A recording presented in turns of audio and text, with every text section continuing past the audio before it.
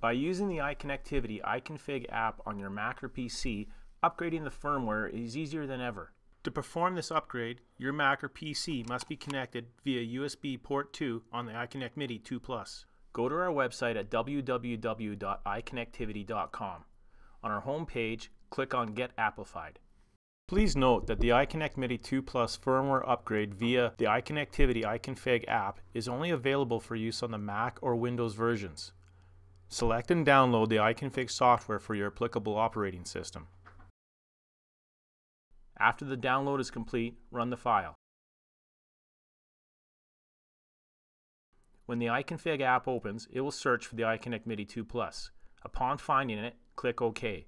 Here we see the device information such as serial number and what firmware version we are running.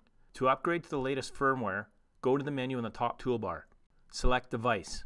Then in the drop-down menu, click Upgrade Firmware. The latest firmware update will download and then prompt you on whether you want to upgrade the iConnectMIDI2+. Upon choosing Yes, the iConfig app will put your device into bootloader mode for file upload. If you look at the iConnectMIDI2+ in bootloader mode, the MIDI1 and MIDI2 LEDs will be flashing. The app will commence with uploading the firmware file onto your device. As the file is being uploaded, the USB 2 LED will flash, illustrating that data is being received. If the firmware update is successful, the leftmost LED will be green. If the firmware update fails, the leftmost LED will be red. A message window will notify you after the upgrade is completed. Click OK and the device will be reset. After it is reset, the device selection window will reappear. Click OK. Here we see that our iConnectMIDI2+ has been successfully updated to the latest firmware version.